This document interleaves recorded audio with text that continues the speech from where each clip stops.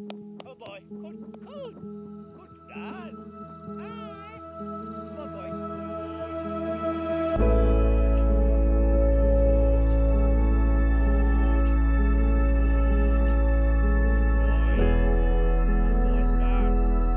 They are native homelands on the western Uganda, southern parts of South Sudan, DRC, Congo. They are war-torn countries. So these guerrilla fighters realized that they could kill these animals and get a lot of money from them.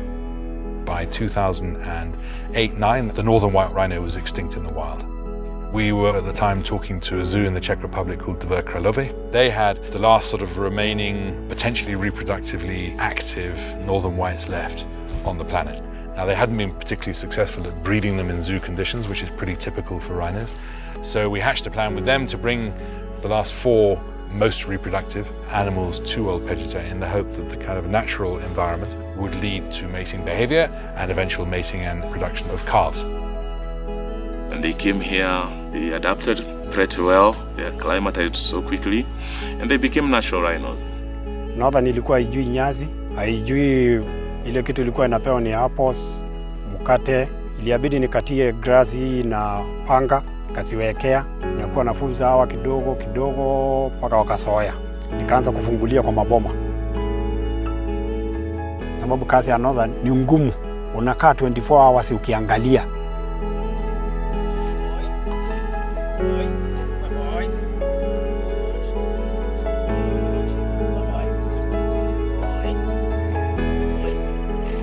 The northern white rhino, they die between average of 34 years to 38.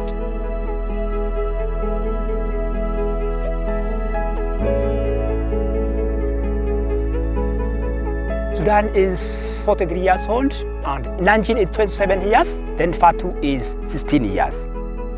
It would be sad imagining that they will be extinct one day. But one day, I won't be seeing Sudan. One day, you'll be gone, and the other females will be gone. It will be so sad.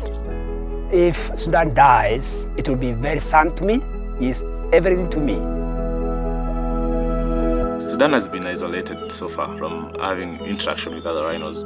We can't bring him together with the females because there's a lot of aggression.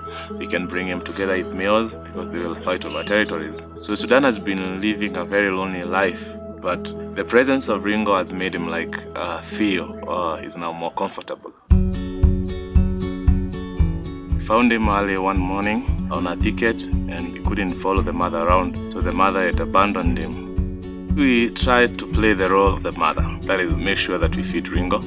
We feed Ringo with milk, porridge, that is white oats, glucose, syrups, and bicarbonates. We mix together. We also make sure that every environment has all it takes to be a natural rhino. That is, he sleeps well, he wallows on the mud. When we put Sudan with Ringo together, Sudan is so happy. It's like an old man having a small baby around him.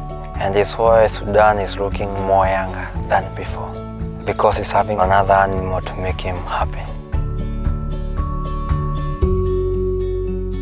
We now know that the 2 females can't get pregnant.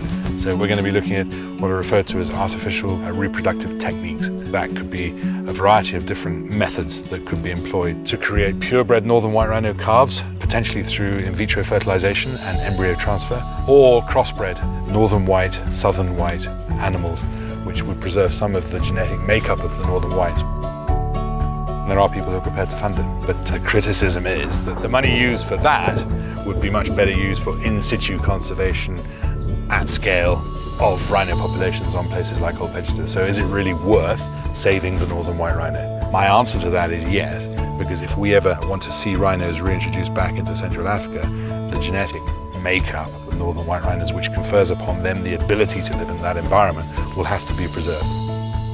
Kwa mimi naweza furahi sana hiyo ikifanyika, kwa sababu ndio tupate njao. Tufurahie kwa sababu saa hiyo tunapata nguvu. Tunaendelea hiyo wanyama za kuwa mingi. At least you can see there's a hope for these species, and that is why I ask everyone to join hands in helping us bring these species again to regeneration and to a steady population.